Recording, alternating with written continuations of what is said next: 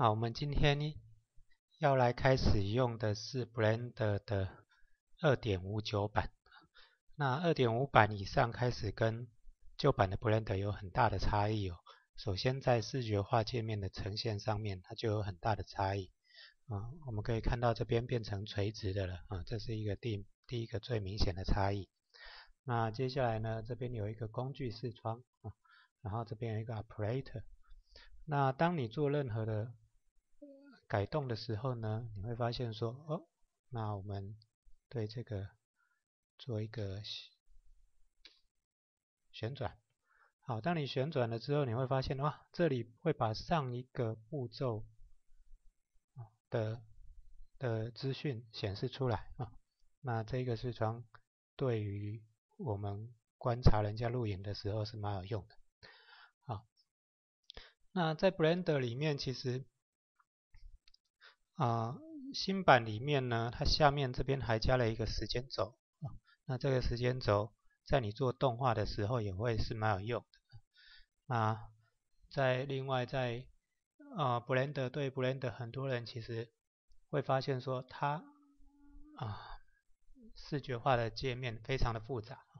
那实际上 Blender 所有的视窗呢只有这一些那从 3D View、Timeline、Graph Editor、Top Sheet、NL Editor、UV Image Editor、Video Sequence Editor、Text Editor、Node Editor、Logic Editor、Property、Outline、User Preference、Info、File Browser、Python Console 那这些都是 Blender 的视窗 OK。那 3D View 就是你现在看到这个，然后呢 Timeline 就是下面这个时间轴。那 Graph Editor 呢，我们现在还没看到，待会我们会看到 Top Sheet、NLA 也是UV 我们待会会看到。那 Node Editor 这个是用来做影像的处理和合成，有点像 After Effects 的那种东西那它可以去除绿背景、蓝背景，它可以用来做模糊化之类的这种进阶的技巧。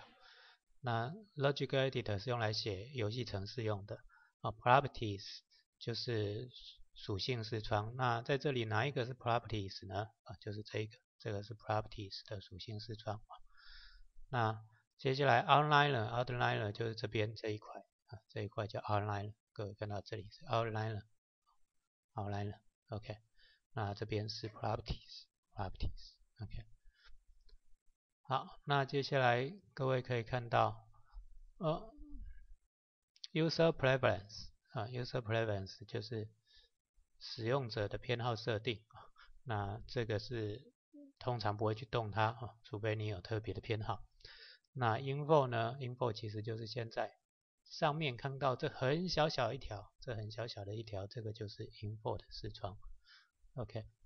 那 File Browser 呢就是一个档案浏览器这个在我们引入档案或汇出档案的时候会有用，那或选取档案的时候。那 Python Console 呢是用来写 Python 程式的那所以 Blender 总共就有这些视窗，那这对我们未来会是蛮有帮助的。好，那我们的关于视窗的介绍